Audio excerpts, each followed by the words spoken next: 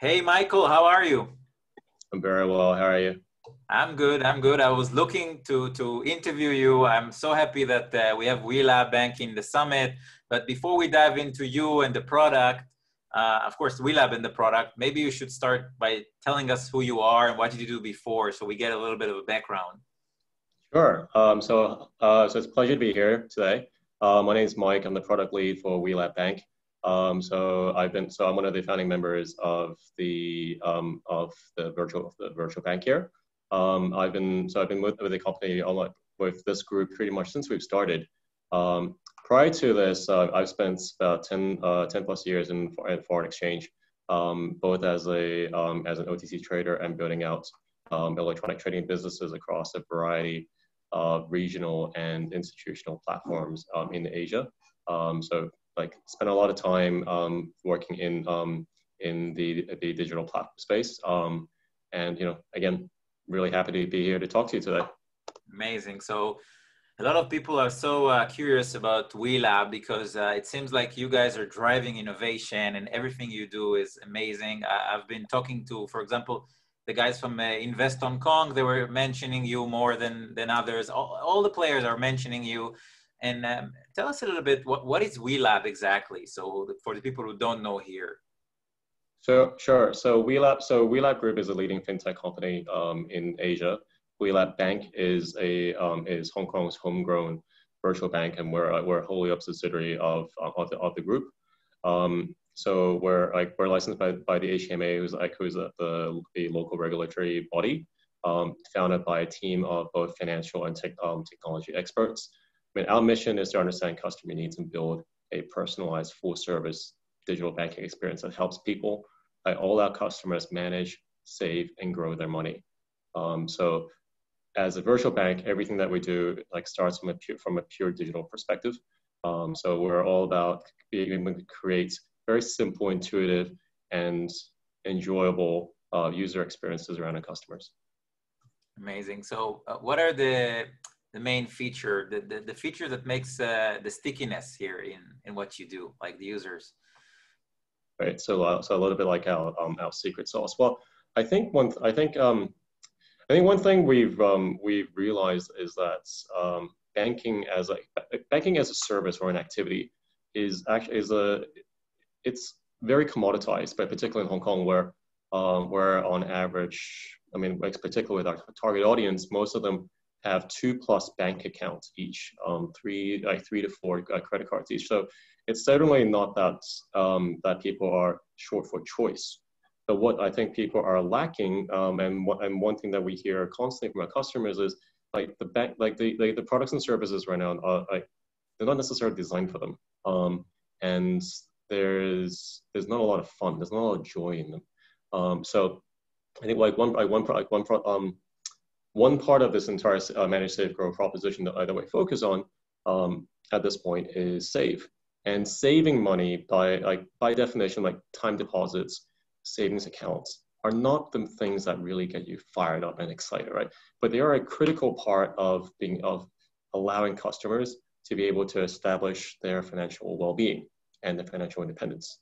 So one thing that we've worked on is a very unique savings product called GoSave.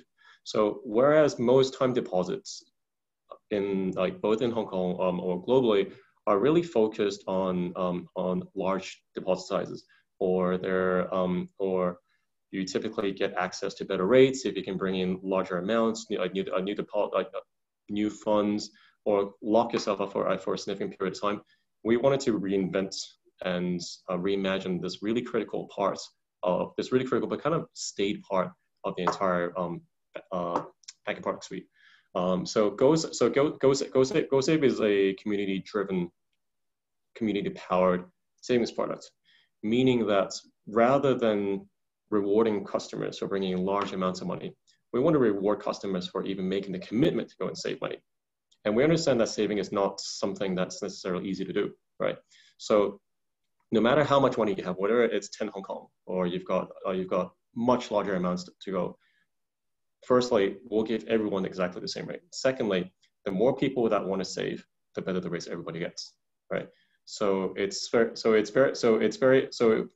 in its own way, it's both harnessing the power of the community, but also putting a little bit of fun into something that again has never really been that interesting, but it's a really important part of the entire banking journey. And specifically for us, I mean, we've personified or symbolized GoSave with a minibus. Now, minibus is a very important part of culture in Hong Kong, right? So I mean, it symbolizes efficiency, symbolizes effectiveness, and it symbolizes flexibility. Minibuses, you get on wherever you want, you get off wherever you want, and the same thing with our product. So you need money back, that's fine. You can take it back any point in time. You want to take part of it back, that's cool too. So we're all about. So we're all like so all of this is very much built from the customer's need when it comes to customer pain points. And I'd say like that this is probably like one of our flagship products. Amazing. It's good that you mentioned it. I have so many questions about the features and the product. Like I will allow myself to rest a little bit and ask you about other stuff before we dive into that in the short time that we have. About the card, I'm seeing like all over in the fintechs that we have here, people are obsessed with the card still, physical card. What can you tell us about can you show us your card, your product? Because I heard things. You heard things. Well, I have the card behind me. That's one of the more decorative items. But I mean, as a virtual bank or as a complete digital bank, we're branchless, clearly, and the card is a really important tool for us because we don't have a lot of physical contact points with customers. So this is a very important contact point for us to be able to establish rapport with customers, but also we recognize that there is a real need for people to be able to spend their money, right? And as much as people like spending online, and this has definitely been a trend that we've seen pick up in the last couple of months during COVID, there is still a need to be able to go and transact and use your money to buy things in brick and mortar shops. So the debit card is clearly a really important part of our proposition. So I mean, as it is again one of a few physical contact points with customers. We think about it quite a lot from a delight and enjoyment perspective. So our cards, maybe we've actually been able to blur out a little bit too much here. Our cards come out with a very special packaging. So they come in. Wow! Yeah, I can see. There's a full storybook about the story of the card. I'm hoping that the virtual background doesn't quite completely eat it. But one thing that we've specifically done is that every single one of these packages, maybe you can see. It's actually interesting because I heard that the card doesn't have digits. Yeah, so the card employs Mastercard's digital card design. So it's a completely numberless design, which is both great from an aesthetic perspective because your card is a lot cleaner and we can do much more interesting things with it, like this really cool funky rainbow design that we have. But also there are real tangible safety benefits of that. So for instance, if you do lose your card, or as you're using your card in restaurants and shops and whatnot, you don't have to worry about your card credentials being compromised just because the card is actually out of sight. There are no critical card credentials on the card itself except your name, right? So your card number, your expiry date, your CVV, all of that is securely accessible in and only in your app, right? So the card design is as much about function as it is about form. And it still works if I want to do the cashless, payment. If I go to Starbucks and I want to pay with the card, it still has the NFC chip. Absolutely. I mean, I personally, since this card's come out, I basically kissed all my other cards goodbye. So I can personally testify that this card works super well. Amazing! It's brilliant. Why do we need any digit? Yeah. It's brilliant.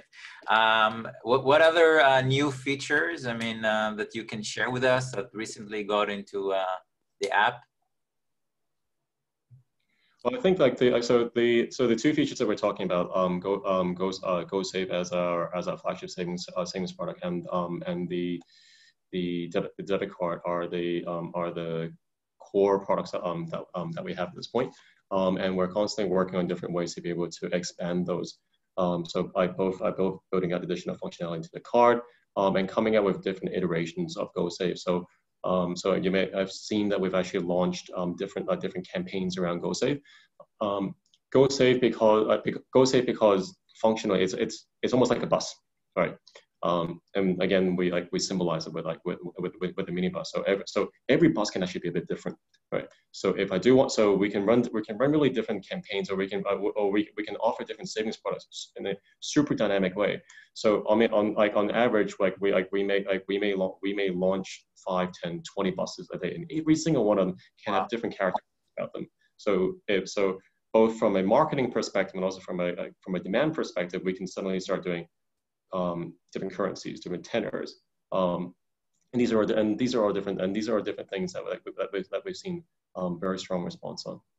Amazing. And how is the adoption so far? I mean, how long do you exist? Remind me. So we launched publicly 30th of July. We hit we've been hitting some major milestones along the way. So 10 days after launch, we onboarded our 10,000th customer. I think as of now, we're in the second month of operation. And I can say that every single day is a new challenge.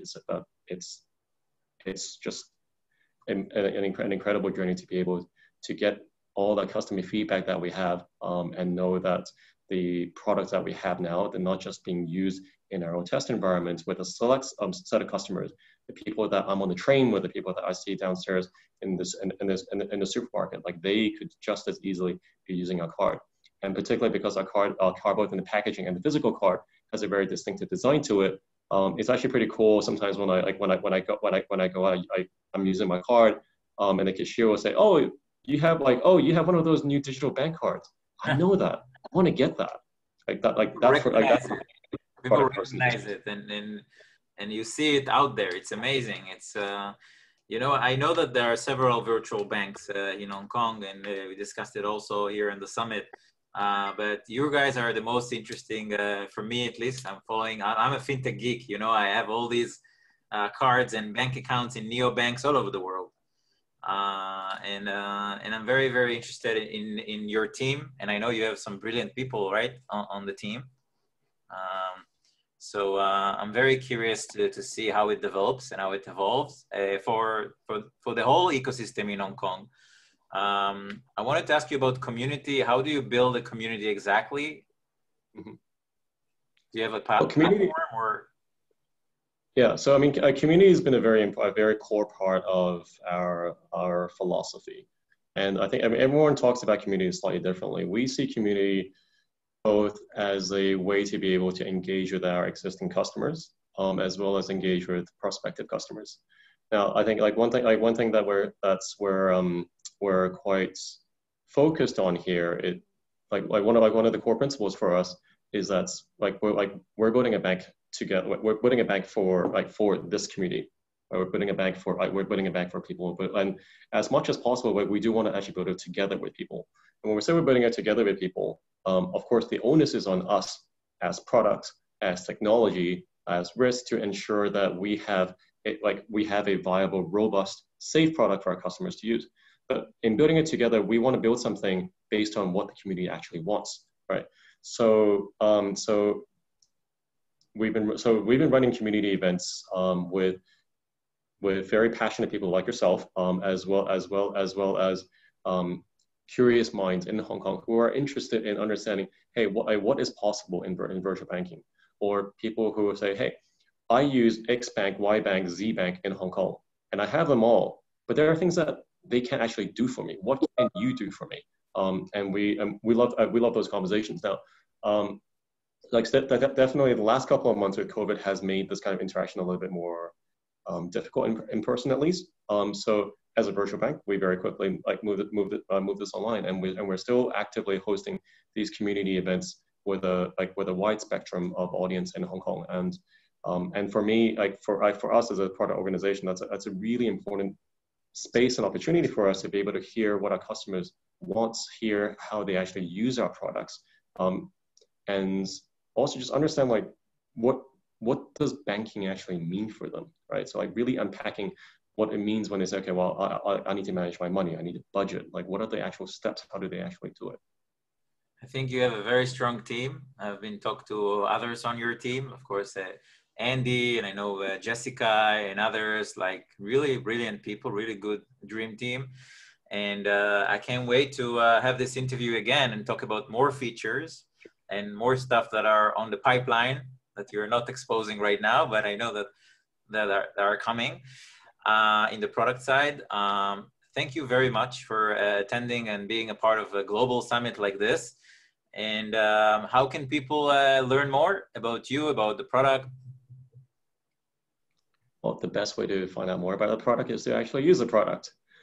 So if and when you do come to Hong Kong, and you become a Hong Kong and you are an eligible Hong Kong resident, we'd love to have you on board. Come visit us come visit our website where WeLab.bank. Follow us on IG, follow us on Facebook, and we'd love to be able to share more about what it is that we're doing. But more importantly, I would love to hear more about what you want, right? Because it's not like I'm not here to build a product that I like. I'm here to build a product that you like. My success comes from you guys using it. Amazing. Thank you very much, and we'll catch up soon. Thank you. Okay, take care. Bye-bye. Thanks.